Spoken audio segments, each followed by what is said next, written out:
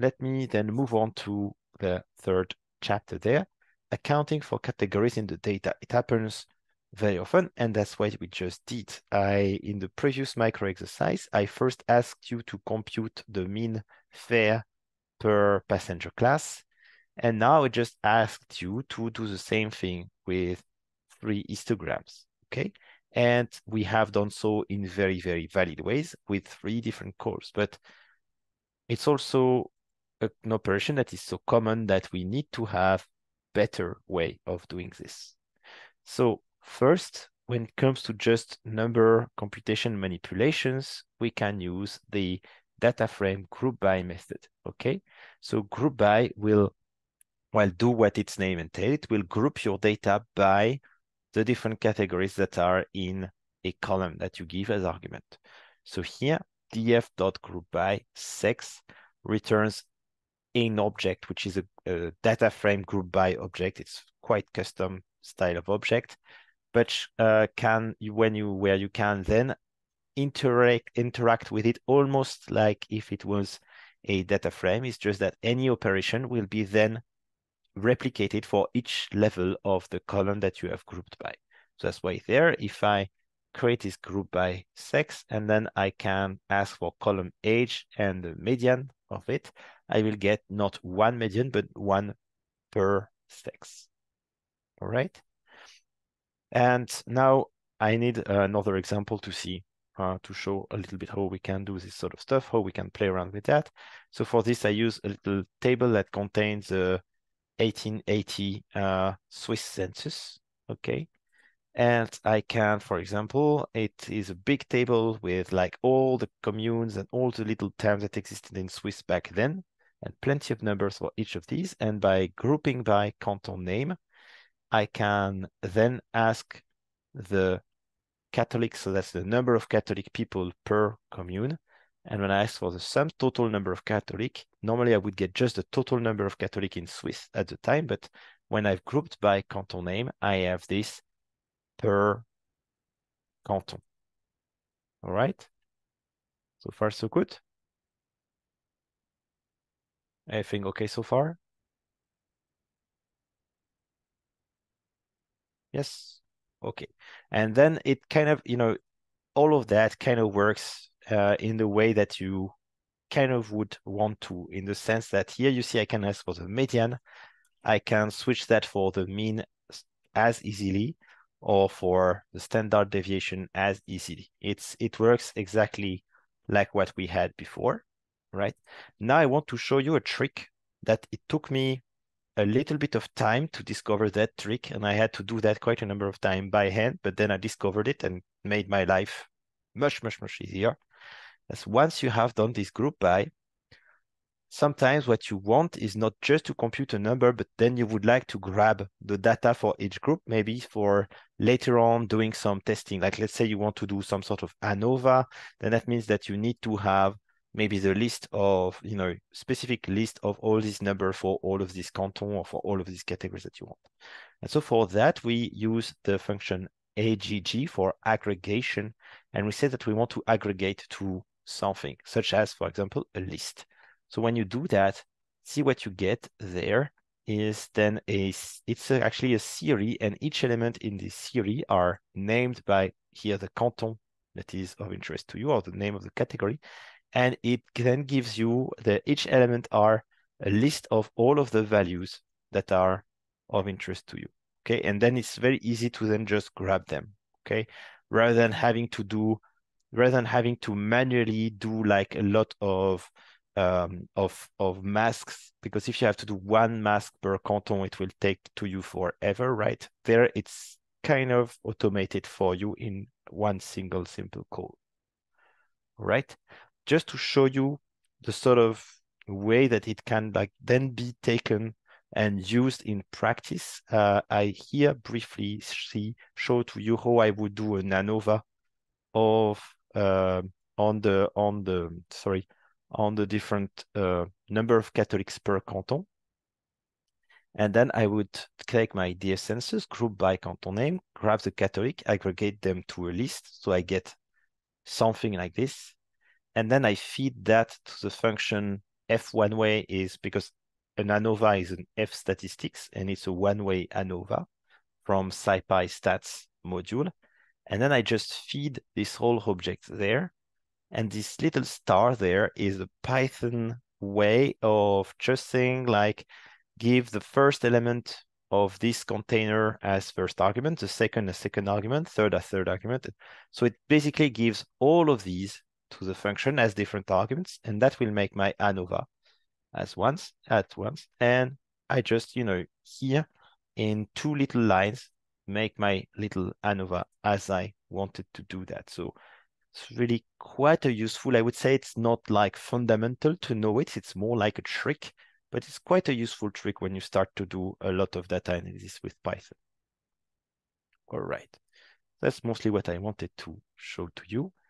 And then another little thing is that once you have this little structure there, it comes to you as a series. So it's a pandas structure. And sometimes it can be nice to have it as a dictionary where the key are the canton names and the value are these lists, such that then also you can easily refer to one or the other, exclude a few, and so on. And so each time you are playing with a data frame, you can always call this toDict data frame or a series, sorry. You can always call this toDict method, okay, which will then transform the series into a dictionary where the index are keys and the values are the value in the series, all right? So then by doing that, yes, you see I changed one more stuff at the end, which is a toDict. Now I have a dictionary where keys is Argao and then all the values, all the number of Catholic per commune in Argao, and then scroll, and then I have another one, and then another one, and so on and so forth. All right. So all of these basic type are sort of interconnected, and it's possible to go from one to the other in a few calls. Sometimes, of course, you need to maybe experiment a little or go back to the documentation to check exactly how it works, but it's quite convenient to play around. Okay. So let me then clear the feedback. Yeah. So that's about the group by. Let's see. Yeah. Do I want to do this micro exercise? Let me check just briefly. Yeah, so let's do this micro exercise. So this is basically a little application of the group by that we've done together. Just be sure to actually use this function that has already been copied there and apply it to compute the age category for all ages, for all elements in the data frame, and then do a group by these new categories to compute your something. Yes. So let's try and solve this together. The first task was to try and create this new column, all right, which was age category. And then I gave to you this function there, and we want to then apply the age to it. And so that gives us some categories. We want to then push that to a new column. So then DFC, and then we will call that, I don't know, hcat, and then an equal, and then I can just check this with a little head. And then I got there, and then you see here I have this hcat column, and then it depends on the age. When the age is above 17, we have adults, and then depending on this little threshold there, it will be teenager, child, and so on and so forth. So far, so good?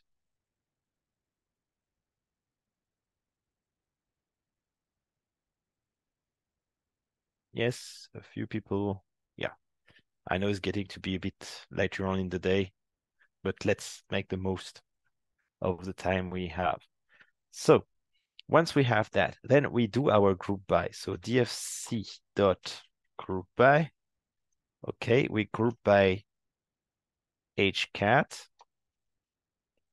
Okay, and then we are interested in column compute survival rate by gender, age category, and passenger class. So we want the survival rate. So we group by age category. Okay, and we want the survival. So that's survived then. Okay, and then we want the survival rate. Because survive is true or false, okay? If we want the mean of that, then we get a survival rate, okay? On average, how many survived. So then this and then the mean, right? So by age category, we see that now adult survived in 39% of the case, child 58%, senior only 9%, and teenager 47.7%, okay? And then we can duplicate that. Maybe we want to do that whereas by sex. Okay, so we see that there is a definite bias there where female survived more than men. And then by passenger class, we group by, and then we see that here we have again a bias by class where it seems that passenger in the first class survived with a higher frequency than passenger in the third class. Right. Okay, so that was it. Are there any questions there on this group by operation? Everything good? Everything clear? Okay. So if there are no further questions, then we have seen how to do the group by, and it lets us compute tons of stuff. All right. Now we are going to see together how to do this, but visually. And for this, we can use the hue argument of Seaborn. So a lot of Seaborn plotting function have this hue argument, okay? And it's always used to kind of do sort of like a group by, but visually. Well, basically, you want to have one line per category. For example, on the, let me make that slightly smaller. With the this plot, okay, with a kind of KD, I just have on X is the age, okay? The data comes from the data frame, and the hue is the sex, okay? And automatically then it splits the line by sex, okay? And creates this little legend for me. This is all automated, all right? And I can do that with most of, the existing Seaborn functions, right? So for example, here I think is where I put a little digression about the colors. So the default colors are quite nice. Usually when I just do stuff, not just data exploration, I don't change them. But when I want to create some plot for a paper, then of course I definitely change them and have something custom. So here I just want to spend a little bit of time on 4 different ways of specifying the colors. The first is to use the default palette of Seaborn. The second is to change the palette of Seaborn. If you go online, you will see that Seaborn has a number of predefined palette which you can cycle through and test. Okay. Then third one is that you can manually set the colors, for example, either with the names as I shown you, like teal, dark orange, and so on and so forth, or with X values. Okay, so that's red, green, and blue in hexadecimal. And you can find plenty of guide online on how to go from this code to the color and conversely. Or you can use the named colors. So I've shown you a few. I show you also here an example with the XKCD palette. So you can go to this little link there to see where these colors come from and so on. So basically you can have this little, like this is the same plot, I've just changed the colors, and you do that with the palette argument, okay? So the palette argument, you give a number of colors and then it will know like, okay, I have 2 categories and you've given me 2 colors, so it works.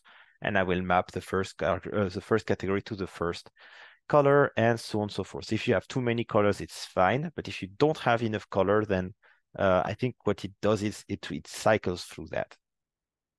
Right. So there you go. That's how you can kind of play around and change the colors with Seaborn. Use the palette argument. You have here some links if you want to go further, of course. And so that's our basic, let's say, visual group by. Sometimes it's not necessarily enough, and we have plenty of other plots that we want to do with that.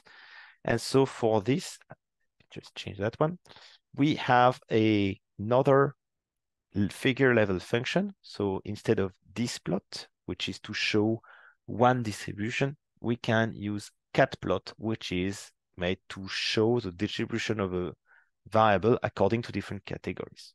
And so cat plot, you give as x, one numerical column, and as y, one categorical column. Or you can do the converse, and then you will get it all arranged horizontally instead of vertically.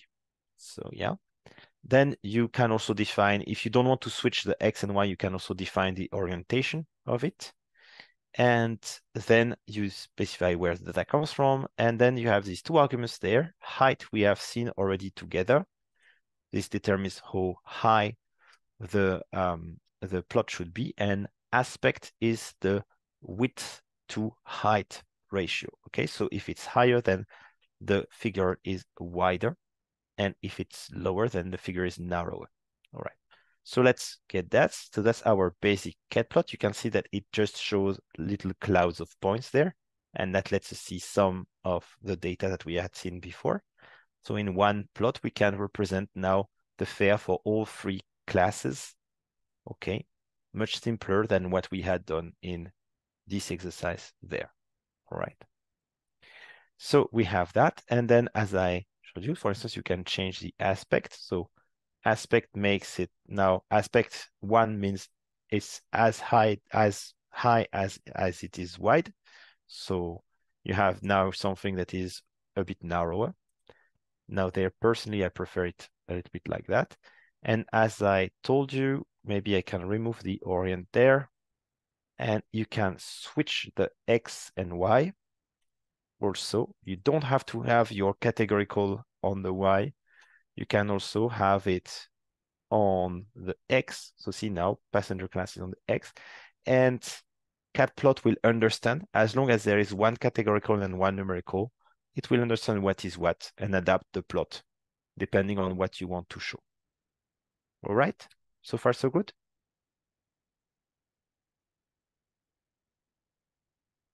Yes. All right, so now a little bit like this plot has several kinds, which could be histogram and density line and cumulative density line. Catplot has different kinds as well, all right? And the main ones are shown there. So you've got strip, the default. So that's these little clouds of points there. And then you have many which are quite useful. In particular, the one which are used the most, I think, is box to create box plots and violin to create violin plots. And also you have different kinds. For instance, bar is the bar plot.